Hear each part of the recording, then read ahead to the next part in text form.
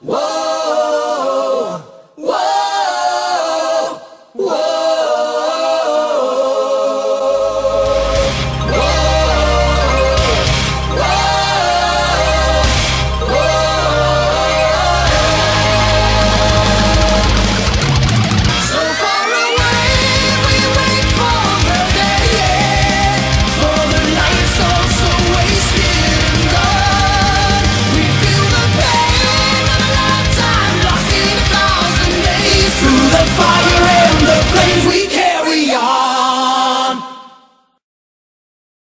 Greetings, one and all to UniVS. In this show we will analyze the stats, weapons, and abilities of two characters to see who would win in a battle to the death. Many people have predicted the outcome, so let's see who guessed right and who guessed wrong. And be sure to stay tuned after the episode so you can see the next fighters and leave your predictions down in the comment section below or in a video response. And who knows, your comment or video response could be featured in the very next episode. With all that said, let's meet our two fighters. Knuckles, Guardian of the Master Emerald, and Ryu, the World Warrior. You could get your daily dose of iron with a sword, make your opponents eat lead with a gun, but these two don't need weapons of any kind. They'll just make you eat a knuckle sandwich with their bare fists. Now we're keeping these two characters at their roots. No Archie Knuckles, as that universe is clearly emphasized to be different from the main game canon. And no Azura's Wrath Ryu. It's so dumb how people try to use that for Ryu. He was a DLC guest appearance. Even Project X Zone is more canon than that. I mean, he was an actual character there, not some DLC fluke. Anyways, with all that said, let's find out who will win in a battle to the death. This is UniVS.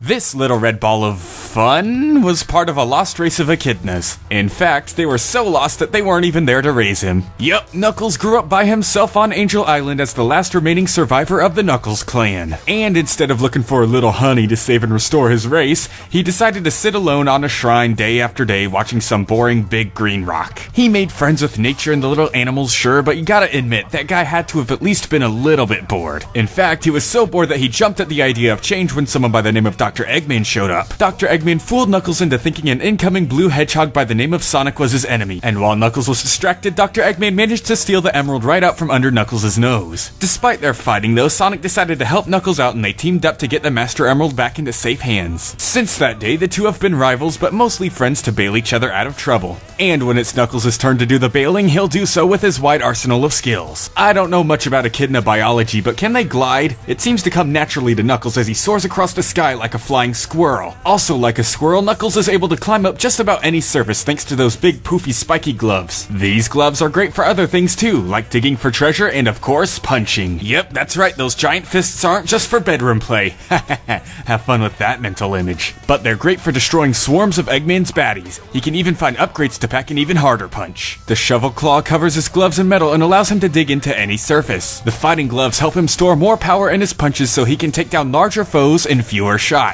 And he even has a necklace that lets him breathe underwater. But despite this impressive arsenal, Knuckles does have a big flaw. He's not the sharpest tool in the shed, and he's been fooled by Eggman on more than one occasion. Instead of letting his brain do the punching, he'll let his fists do the thinking. He'll charge forward, punching freely without any complex martial arts or style to go with it. But hey, it can't be all bad. Punching has still gotten Knuckles pretty far. He can shatter solid stones with his fists, he's able to one-shot most of Eggman's robots, and he even destroyed a receiver on the moon, the blast of which was visible from space and has been calculated to be around island level. Knuckles is slightly stronger than Sonic in his base form, who has gotten so powerful that he was able to defeat the city-sized Perfect Chaos without having to transform. Previously, Sonic needed to go super to do this. But brawn isn't all that matters. In order for Knuckles to match Sonic in combat, he needs to at least be able to keep up with Sonic's casual speed, which constantly breaks the sound barrier. And his own speeds are even higher. Knuckles can punch so fast that his fists catch on fire at hypersonic speeds. He's assisted Sonic on multiple occasions to defeat the nefarious Dr. Eggman, destroying robots and other bizarre enemies. He may have not had much time in the spotlight considering his recent appearances, but hopefully this episode is his time to shine. Let's take a look at his opponent, Ryu.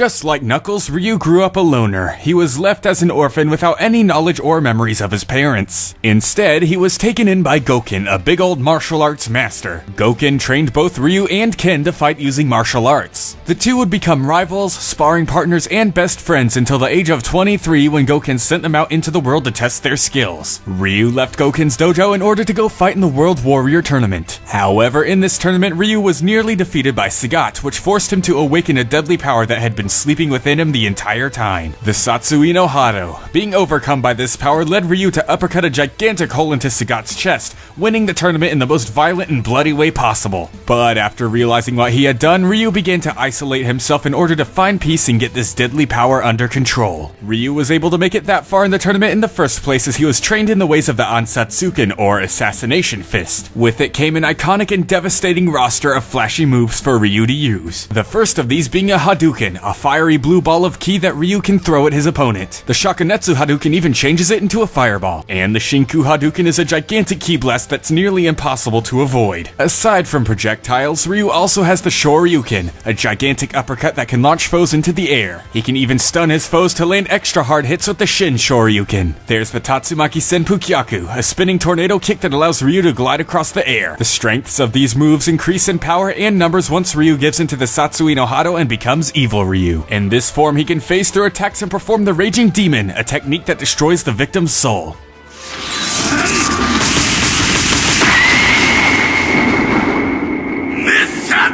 However, Ryu doesn't enjoy giving into this evil power and prefers peace in the form of the power of nothingness. It protects his spirit and allows him to use the powerful Metsu Hadouken. Despite hating the Satsui no Hado though, he's still able to tap into its power without fully transforming. With it, he can create a barrier of aura around his body. This aura is so strong that it's able to block gunfire, but that's only when Ryu allows it to hit him, as he can casually dodge point-blank gunshots in his base form. He's able to fire and dodge Hadoukens which travel at hypersonic speeds and can create giant craters in the ground or even destroy buildings. Ryu's energy alone is so strong that Bison was once even able to use it to power a beam that could vaporize an entire city. But these mere cities aren't the limit to his power either. When becoming Evil Ryu, his power grows so strong that he becomes comparable to Akuma, who can split Air's rock and sink islands with a punch. Ryu can take on all kinds of tough foes like Nakali, Akuma, and even his best friend Ken. He works hard, trains hard, and probably has a pretty healthy diet. I wonder if that diet includes a Knuckles sandwich though. Let's take a look at your predictions while I calculate the results.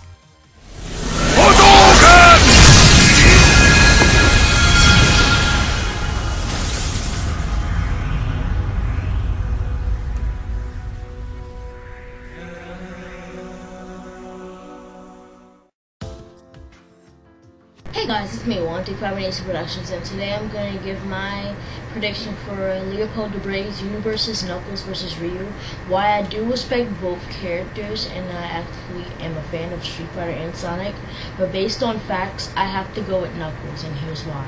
Well, I think Ryu has more skill and experience than Ryu based on the Hadouken, but Knuckles has all the other categories, and plus, his high performance survived in a universe explosion and all that stuff, and I know Ryu has the power of nothingness, but Ryu has never shown any universal feats like Knuckles, such as in the Archie comics.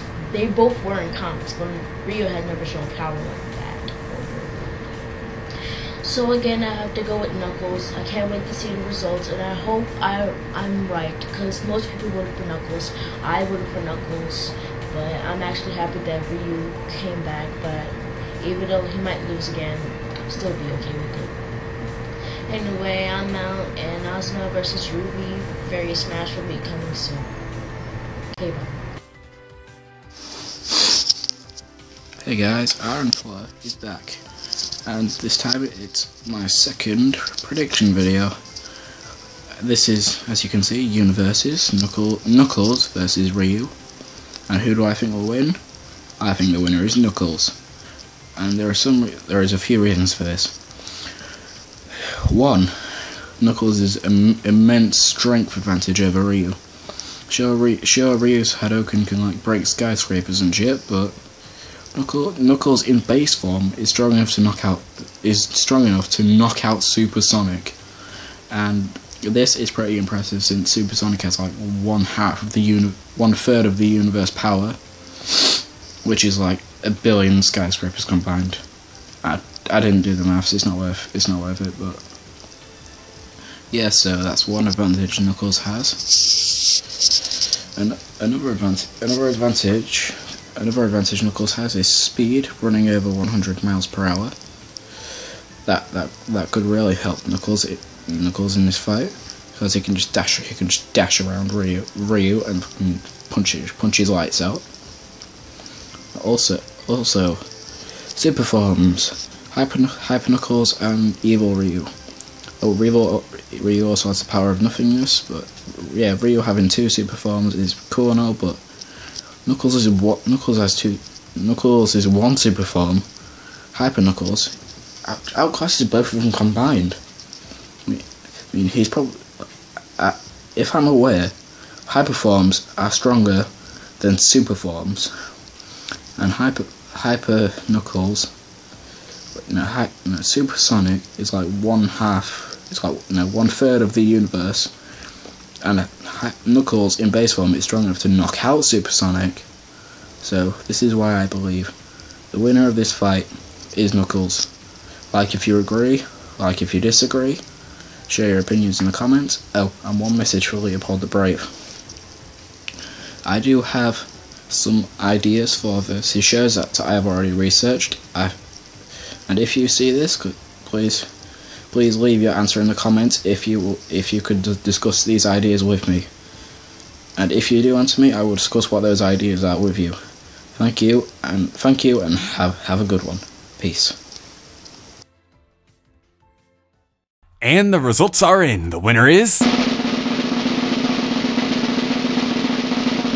Ryu. Now hold it, listen to the reasoning first before placing judgment. Sheesh, you guys stressed me out when the loser of the fight had a landslide win in the polls. I mean, the reviews and the reception of the episodes are still mostly positive when that happens, but that doesn't make it any less stressful. Alright, so let's see how the World Warrior claimed victory.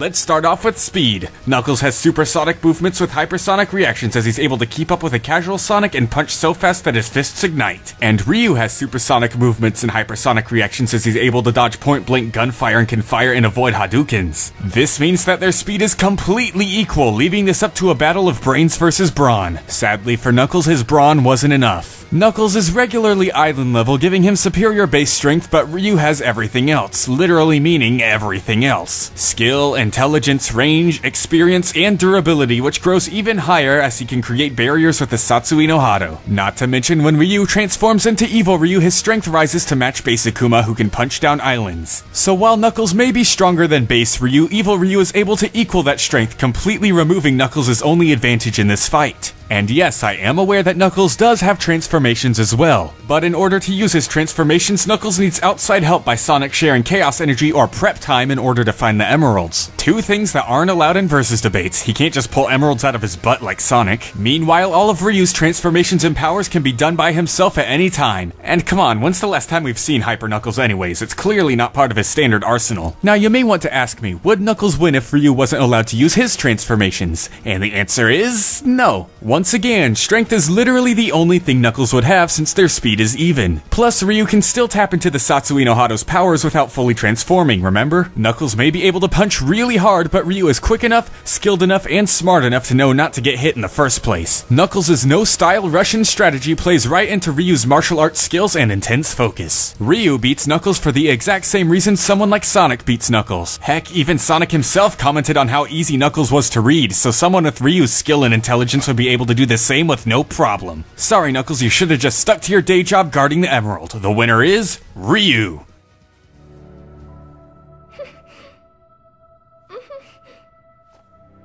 I can feel it in you too, Ken. This power.